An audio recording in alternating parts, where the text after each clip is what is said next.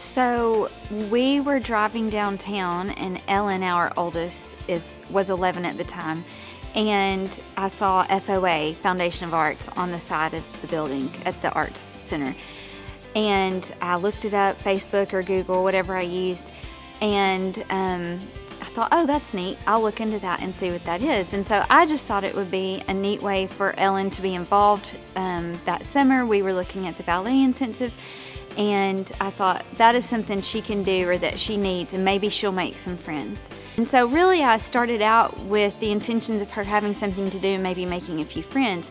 But what it has evolved into over the past 5 years is a community that she really fits well into, and it's diverse because there's kids from all schools, all ages, all walks of life, and they all work together so well, and they get along and they love each other.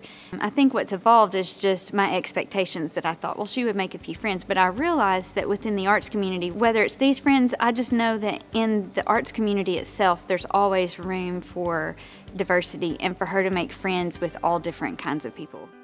I do think the FOA does involve people from all walks of life. So that's one way. I mean, you can have cliques, but that's not community. And community is everyone and the diversity all working together towards a common goal. And so I do believe that the FOA offers that for our community, as well as a fun and rich and entertaining environment that is not shallow in entertainment.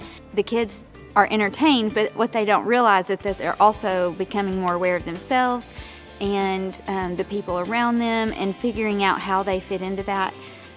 So I do feel like it offers unity within our community, and my mind has raced about all the ways that art heals and all the different ways that we could use that to help our community. So you know, it does heal, and I just believe that that's something we could take even further. I feel like, in a visual sense, like in my mind, I visualize just this whole.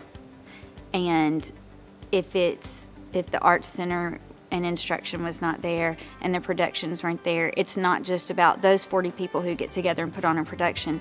You think about the directors, the costume designers, everyone backstage, and then the audience, who also plays a role in that. So if you remove the FOA and you no longer have the Arts Center, it's not just affecting 40 people, it's affecting hundreds of people who enjoy and appreciate and benefit from what the FOA offers. So we have become involved with the Foundation of Arts the summer that we opened our restaurant. And as a nonprofit and holding a liquor license in a dry county, you're supposed to choose a nonprofit that you donate to regularly. And I thought, this is what my child loves. What better thing to invest in than the arts? And so I think that we tend to spend our money where our heart is, and I do believe that where your heart is, there your money will be also. And so that was a big thing for us, and just to see the number of people that it would impact, and that you can give in small ways, but you know, that didn't impact only a few people, and that's fine too, because I know that there's purpose in that.